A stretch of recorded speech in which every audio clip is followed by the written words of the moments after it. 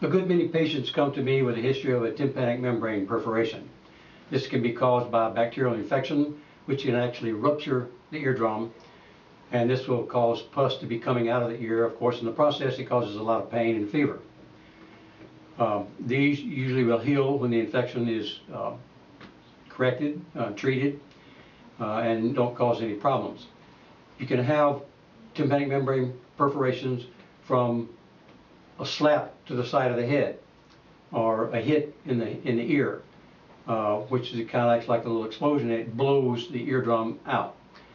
If this happens within a day or so, the person should be coming in and to be evaluated.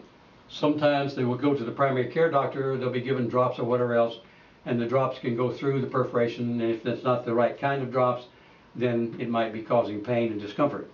The tympanic membrane perforation from a blow or an extremely loud noise can cause some actual bleeding in the ear, and so this should be recognized, and a good examination should be done to make sure the perforation, the type of perforation is there.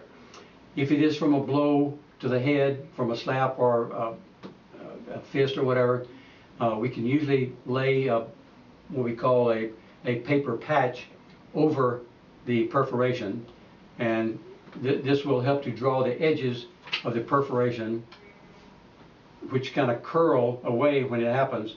And if something doesn't bring these edges back, then it will not necessarily heal, and sometimes we have to do an operation to repair the tympanic membrane. So if we see within the first day or so of the injury, we can lay a piece of paper across the top, and it will retract the edges to come up and stick to the paper, and they will then knit and heal the perforation there.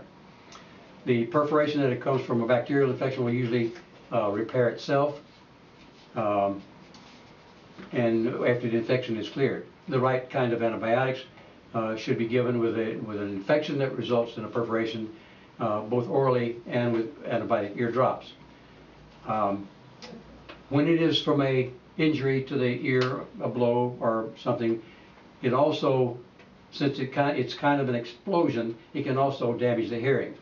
So when the perforation seems to be healing, then it would be a good idea to follow up with a hearing test to make sure that the hearing organ has not been damaged.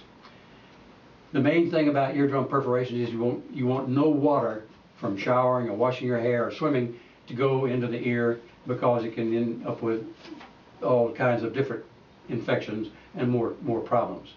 So if you have a suspected perforated eardrum, you need to see an otolaryngologist so that the proper measures can be done to help it repair quickly.